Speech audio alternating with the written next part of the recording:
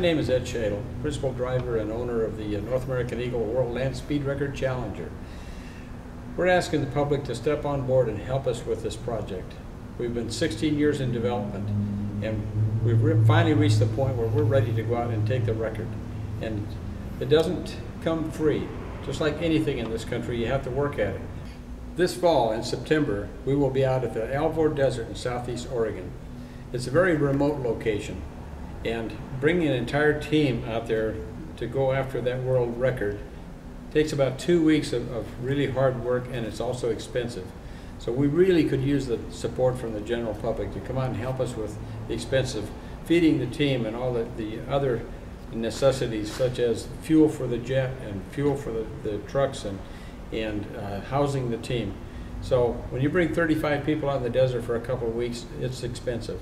So we really could use the support.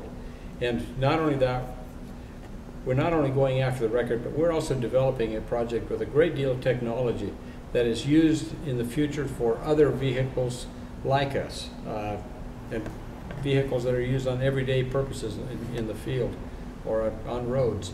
But we have a lot of volunteers, and we've gone through a lot of development, but we're down to the point now where we need some revenue to help us with achieving the goal, to bringing that world land speed record back to North America.